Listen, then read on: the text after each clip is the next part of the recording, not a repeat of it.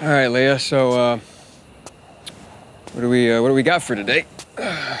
Well, I've got good news and I've got bad news. Which do you want first? Bad news. Well, the bad news is this is the last episode of Dying to Know. Then what's the good news? Well, the good news is this is the last episode of Dying to Know before the game releases, which is pretty soon. Yeah, it's February 4th, 2022. February the 4th. Millions of people are waiting very excitedly for the release, including ourselves. Yeah, thank you for being patient, guys, really. February is coming quickly, but meanwhile... we've got a whole Dying to Know show to get on with, and it's going to be a special one. We've got special guest, we've got special information about TechlandGG, And we have a launch trailer, which will give you one final glimpse of the game before it gets released. You guys know the drill, right? Stay... human! With us. Beginning of the show, we stay with us. Let's check and see. Aww. Can't believe it's the final episode already. Yep. It's gone so quickly. Do you remember the first episode of Dying to Know? Yeah, I think it started with, Aiden standing on that table. I'm a pilgrim, an outcast, roaming like a Japanese Ronin or an Old West desperado. My past is dark, but my future has a tiny, dying light at the end of this tunnel. Hello, guys. My name is Jonas Scott, and I voice Aiden Caldwell in Dying Light 2. But before that, I'm gonna host this program with Leia. Aw, look at your little costume. It's like the real Aiden Caldwell was just standing in front of me. Right, and speaking of costumes, you remember our UGC contest, right? Now, the deadline for that was January 10th, so you won't really be able to submit anything now. But soon, you'll be able to see the finalists for each category, including fan art, cosplay, and story. Those finalists will be available next week, and you can check them out on our contest website or on TechlandGG's hub. Finding finalists for each of those categories was incredibly difficult because you guys sent us some really awesome stuff. And here's a sneak peek at some of the best works. Hi everyone, my name is Irina Meyer and I'm one of the jury members of Dying Light 2 cosplay contest, and I'm very excited and I'm very honored to be part of such an amazing and interesting project. And I saw some of our participants and I have to say that some of these works are really amazing. Very, very soon we will announce you the final results, so keep your eyes peeled, keep yourself warm, and don't forget to stay human.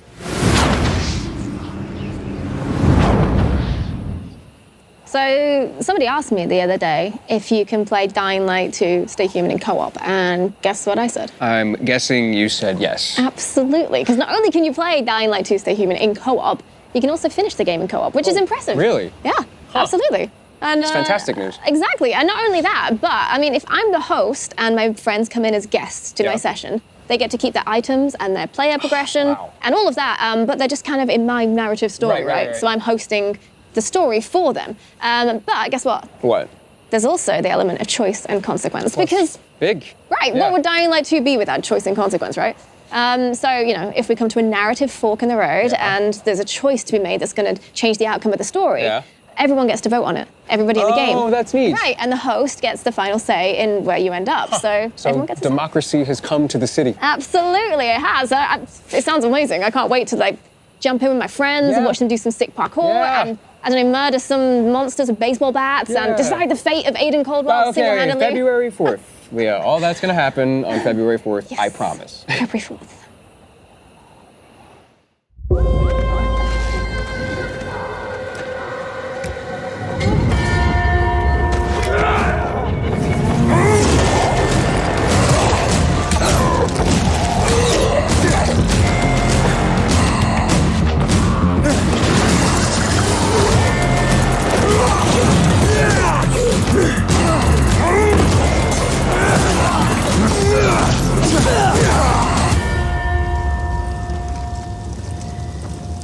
We'd once again like to thank you all for your overwhelmingly positive response to TechlandGG.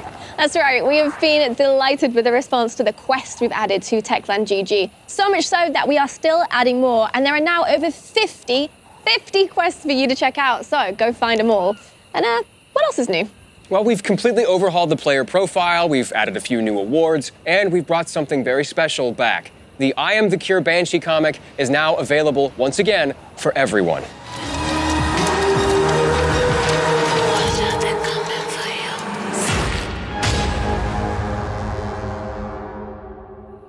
That's right, so go to TechlandGG and try and win all of the Dying Light 2 prizes to give yourself a head start before the launch. Good luck.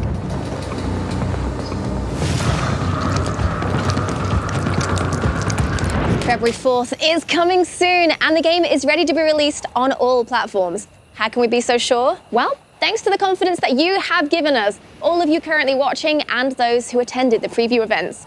See for yourself.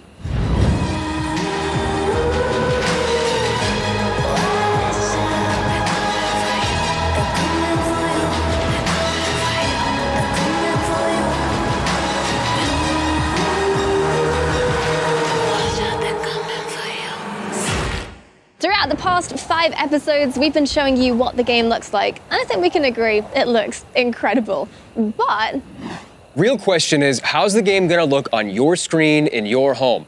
Let's take a quick look at a platform comparison video put together by a few of the devs.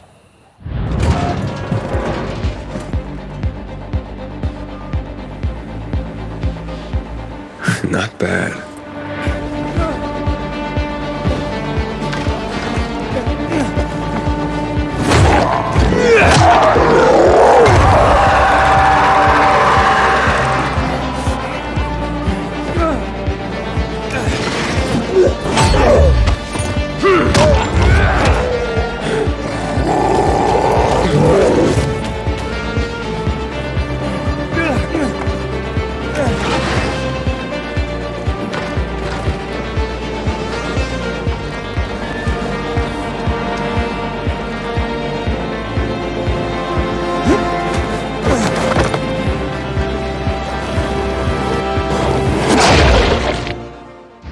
I wonder how it feels. You know, you work on a big, complex game for years, and then suddenly one day, bam, it's done. What do you think? How do you think the devs feel? Joy, because it's finally finished?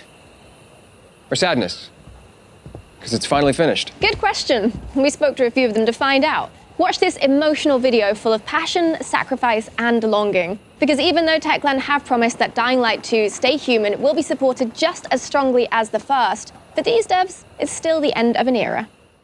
And we are here in the Frank's Canteen. It's a place from our game, but in the real life in our company. Super cool. But jump to beginning. We want to create a game when you decide something and you change the world, change environment, change level design, because we are level designers and that was our point. It was something that we did a lot of times when we need to figure out something. It's good to create a prototype. So we did one, but this time it was a micro version of our whole game world, and I placed it way up into the sky. Yeah, but it's no longer there. Peter deleted and you can't find it. But you can find a lot of super cool stuff that we hide in the, you know, places everywhere on the huge map. I believe you will get a lot of fun to find it. My name is Szymon, and I am one of the senior producers working on Dying Light 2 Stay Human. Today we are at the mock-up room when we are capturing movement of our characters. Speaking of which, I remember the times when I read the script for the first time.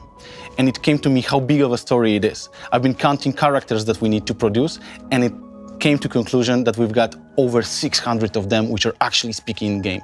And if you will add the ones which are not speaking, we ended up with 1,300. So this is like really like amazing big story that we've got and prepared for you.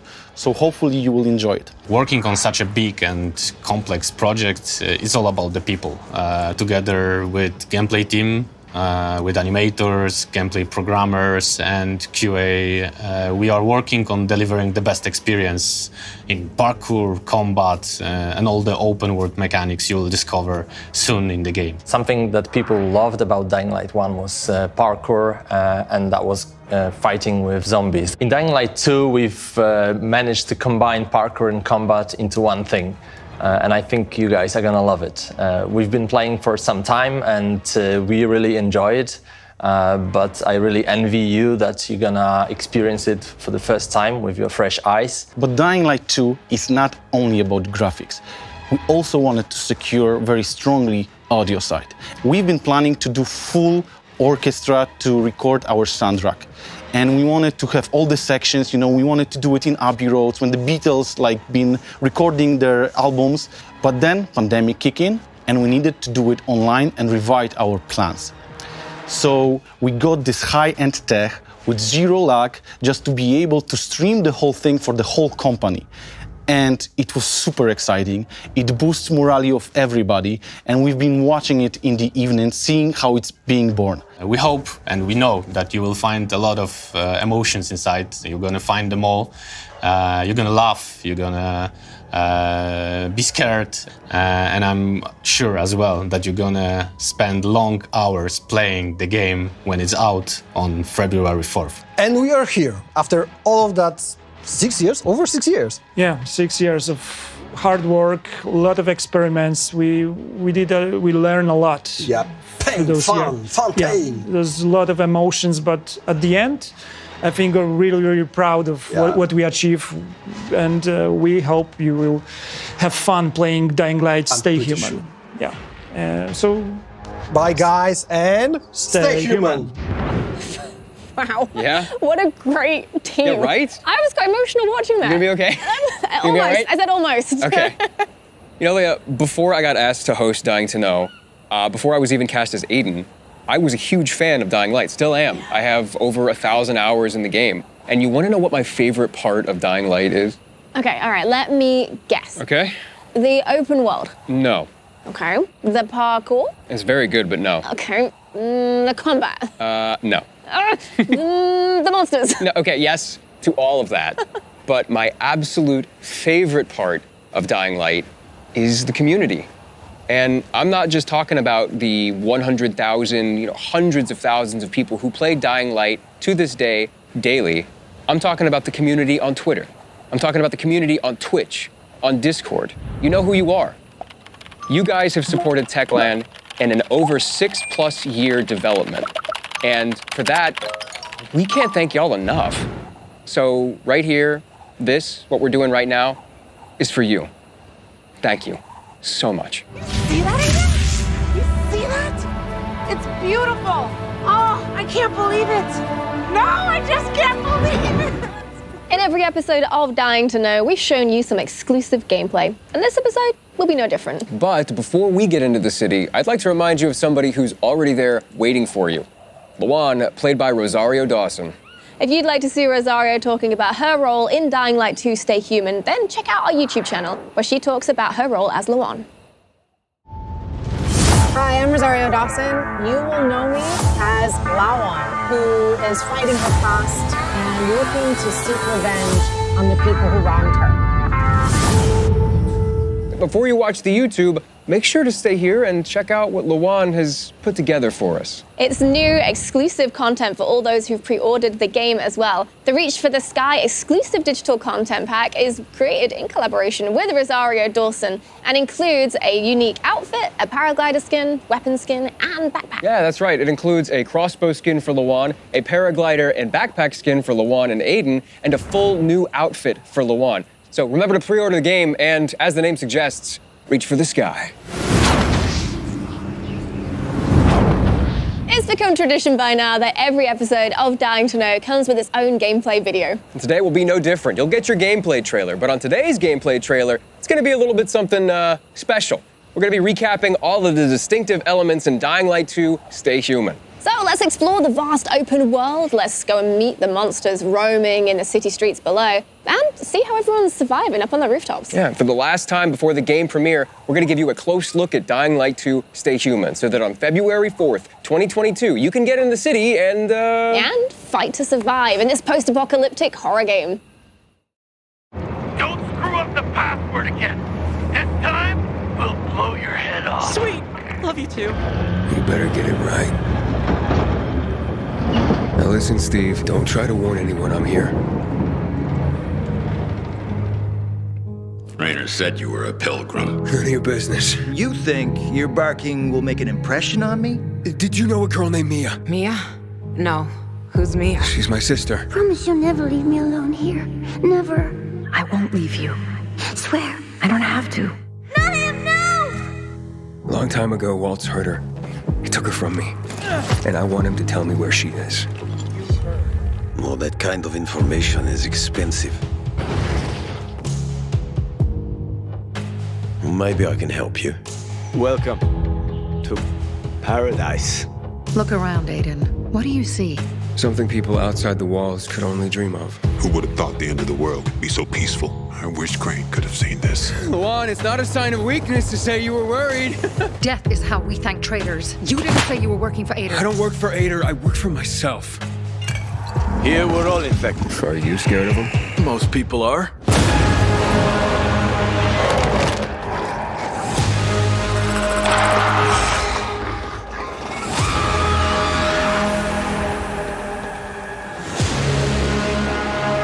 Those who are weak just give up. Keep them busy. They stop caring about anything. Give up on life, but you still care.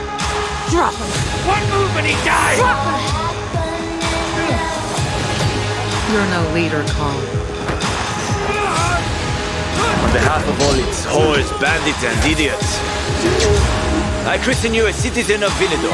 And in the name of law, you're sentenced to death for treason. I know what loss is like. Talking about someone in particular? She trusted you, and you failed her. I'll be okay. You'll pay for that. 3 against 1? I like those odds. Count again. Sometimes you have to become a monster to stay human.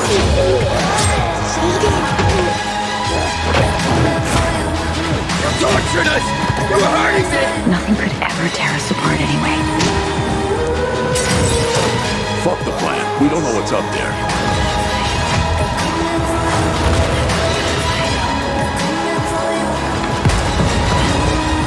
You understand nothing.